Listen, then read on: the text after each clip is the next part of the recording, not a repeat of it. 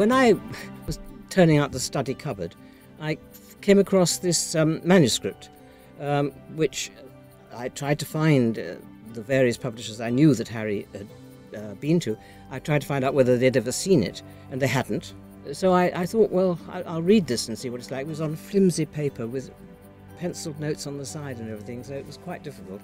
But anyway, when I read it, I thought, this is a very exciting book. And I suddenly realised that this was an absolutely perfect audiobook. It just came alive.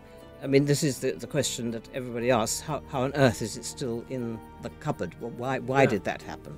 He had a sort of impish sense of humour, and I think he thought to himself, I know, I'm going to leave a manuscript to be discovered after my death. I don't know, but I don't think it was sheer forgetfulness. I do think it is a very, very good book. It has a good ongoing, two good ongoing stories, and it has an enormous amount of philosophical thought underneath it all, going on all the time. And it's very much a homage to Conrad, as kind of light as a quote from Conrad's book, Heart of Darkness.